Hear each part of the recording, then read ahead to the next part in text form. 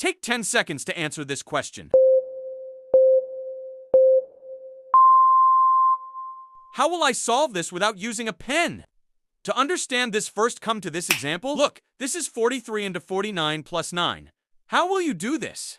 Take the number at the end of the unit place, like here it is, 9. The square root of 9 is 3.